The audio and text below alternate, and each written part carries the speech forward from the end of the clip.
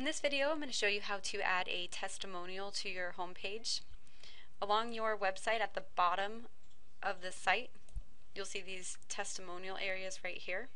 To change your testimonial or add a new testimonial, we'll log into your dashboard and click the Testimonials tab. To edit a current testimonial, all you have to do is click the link. If you want to edit the name, highlight and backspace, and simply type in the name of the person that gave you the testimonial. In the body, this is where the actual testimonial goes. There's no need to add quotation marks because the website will automatically add those for you. If there's nothing to change, just go ahead and hit update. And that will update this testimonial at the bottom of your page here. To add a new testimonial, click the Add New Testimonial button.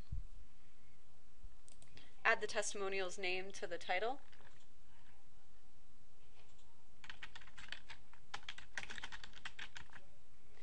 And add the testimonial in the body.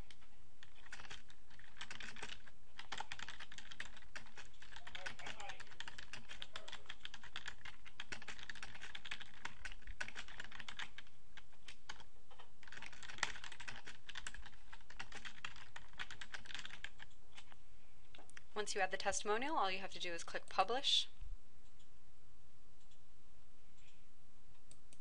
And now, since there's more than one testimonial in your system, every time someone comes to the page, it'll show a new one at the bottom.